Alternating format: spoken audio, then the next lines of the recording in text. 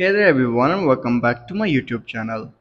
So guys, today in this video I will tell you how to fix iPhone battery draining fast issue after iOS 18 update. So guys, many of you are complaining about after updating to iOS 18 you're facing an issue of battery draining, that your iPhone's batteries are draining too fast and you don't know how to fix this issue. But guys, don't worry, I have got your back. Today in this video, I will tell you how to fix battery draining fast issue on your iPhones after iOS 18 update. So guys, without wasting your time, let's start the video.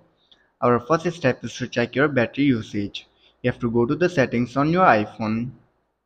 After this, simply go to the battery to see which apps are using the most battery. If you notice any apps consuming an unusual amount of power, consider closing them when not in use or updating them to the latest version. After this, then you have to do is simply reduce your screen brightness. Lowering the screen brightness can help conserve battery life. Swipe down from the top right corner of the screen to access to the control center and adjust the brightness slider.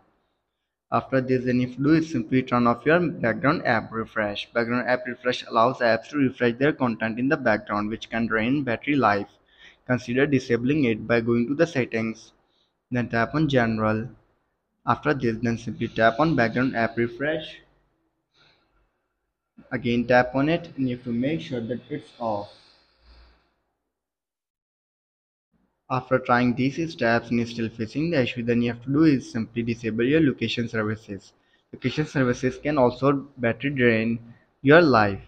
To do this, you have to simply go back and go to privacy and security, tap on location services, and you have to do is simply tap on location services and turn it off.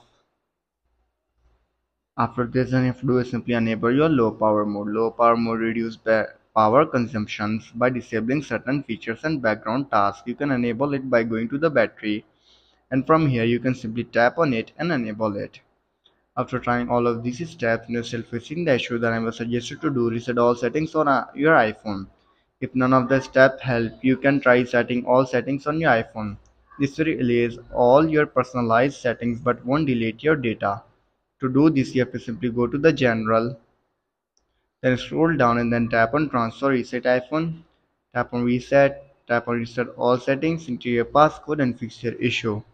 So guys, these were some simple steps that how to fix battery draining fast issue on your iPhone after iOS 18 update.